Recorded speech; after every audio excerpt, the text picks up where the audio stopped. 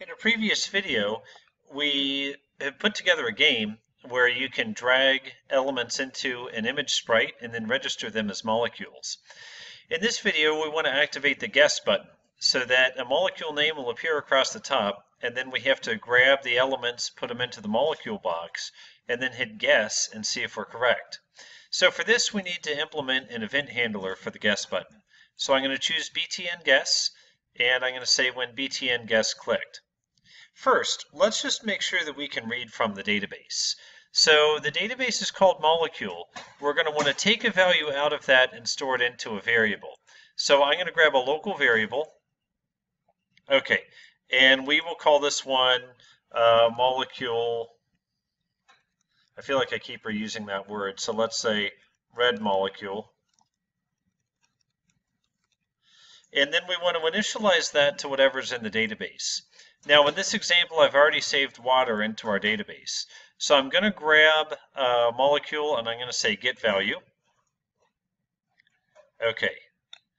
And I'm going to hard code it for now, but eventually we're going to want this to be more flexible. So I'm going to go up and I'm going to grab the text and I'm just going to use that literal name water. Okay. Now, if you remember what we did, if we look up at our save button, we're taking the text that the user enters into the molecule name box. We're using that as a tag. Now, what are we saving? We're saving the list of elements that we've been accumulating as users drag elements into the molecule box. So you see, each time the user drags an element into the molecule box, we save it to a list called global molecules. Okay, so we're saving that entire list of global molecules into our database along with a tag that just simply names what the molecule is.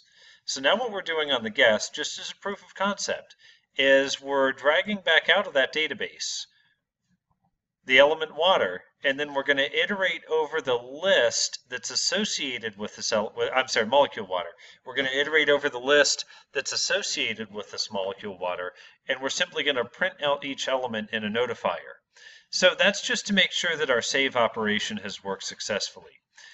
So I go ahead and I am going to use a loop. So I go to control. Why am I using a loop? I'm using a loop because we're iterating over a list.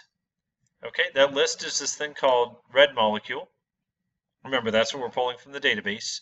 And then I'm simply going to show a notifier that's going to show each element one at a time.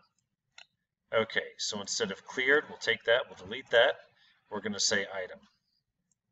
Okay, so once again, pull from the database the elements that are associated with water, read them into a list, iterate over that list. Iterate means touch each element and do the same thing to it.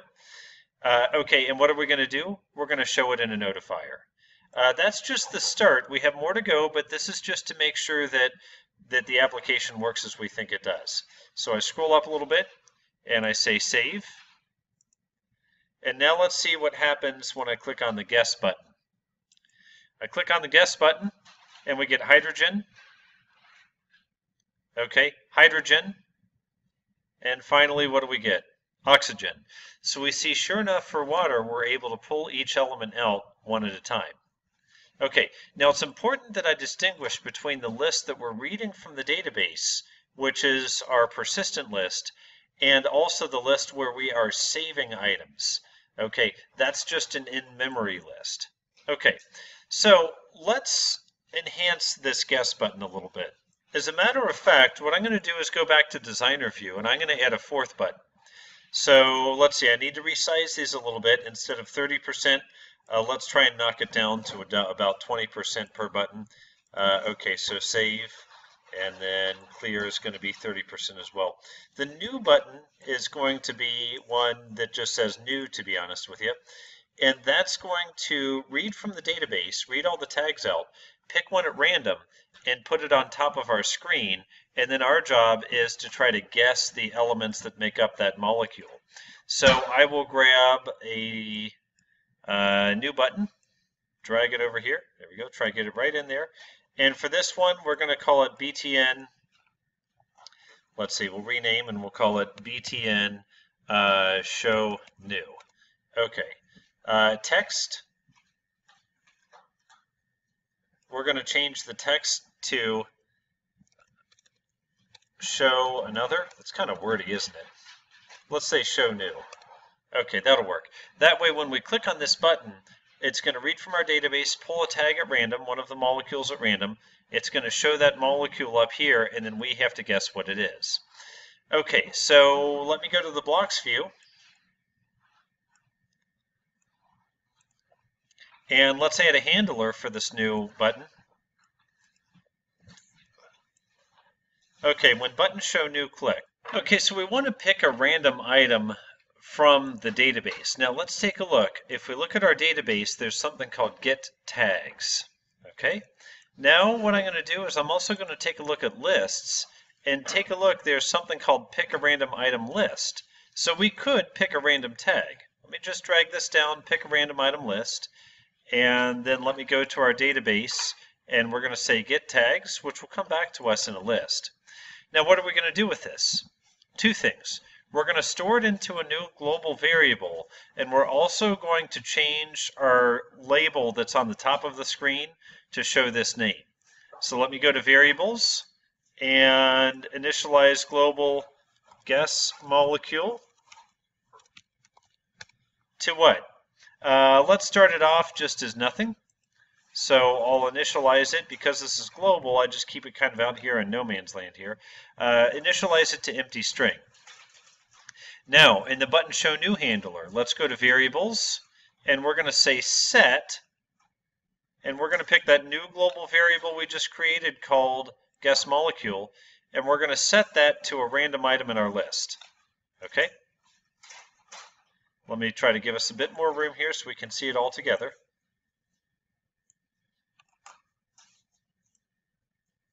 Okay, additionally, we are going to take this LBL molecule and we are going to change its text to whatever the randomly selected element was. So set LBL molecule to, one moment, the value of the guess global molecule. Now I paused the video and I went ahead and made a new molecule called carbon dioxide. Now the goal is we're picking a random item from a list and we're saving that into a variable. Additionally, we are showing that variable in a label on the top of the screen. Because I have both carbon dioxide and water, when I hit show new, let me just back out of this just a second. When I hit show new, we should see the two of them appear at different times up at the top of the screen. So it might not be, it might not be equal because it's random, so it's going to pick a different one of the two each time. But you see, sure enough, sometimes we get water, sometimes we get carbon dioxide. I could clear this out. We could make some new elements. Let's say I only set up a clear event on a few of the elements. So I could go ahead and drag in one carbon, and I could drag in one oxygen, and we can make this carbon monoxide.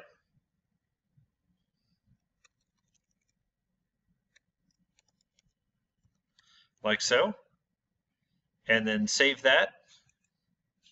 And now what we'll see when we hit show new is that it'll iterate across carbon monoxide and then water and carbon dioxide.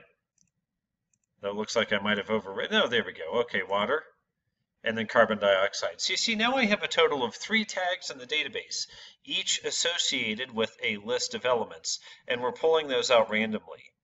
Okay, so what we need to do now is in this button show new, we need to have it also take this tag, get the list out of that tag, and save that into a new global list. And that global list is something that we will use to grade the user to say, hey, did you pick all of the correct elements? And when you were asked to guess this element. So let me make a new global variable, which is going to be a list. So we'll say initialize global, and we'll say something like answer key to, and then we'll simply say make a new list. Okay, now in the button show new, we're going to add a handler. We're going to say, let's grab our variable, and we're going to say set what? Set global answer key to. Okay, what are we going to set it to? We're going to set it to the list that's associated with this tag that we've chosen at random. So set global answer key to, grab our molecule, and I'm going to say get value.